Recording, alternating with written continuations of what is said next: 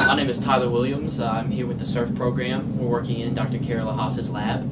We're working with salamanders today, working to track them, and we're trying to improve methods of tracking so that we can better understand their habitat. We'll be using fluorescent powder, but right now we've got 8 salamanders in here that we've applied mineral oil to, and we're checking to see if that's going to affect their health. So today we'll take them out and check their writing response and their condition to make sure that there's no adverse health effects.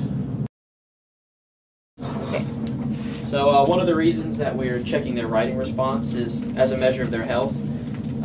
If a salamander is unhealthy, it won't turn over as fast, and so as a way to measure, as a way to measure their condition, we see how fast they turn over, because a natural animal that's healthy is going to turn over relatively quickly. So we just place these guys on their back and then see how fast they turn over. These are our test animals right now to try and figure out if the mineral oil is going to affect them or not, and that's one of the reasons we're checking their health, is to make sure that they're all okay.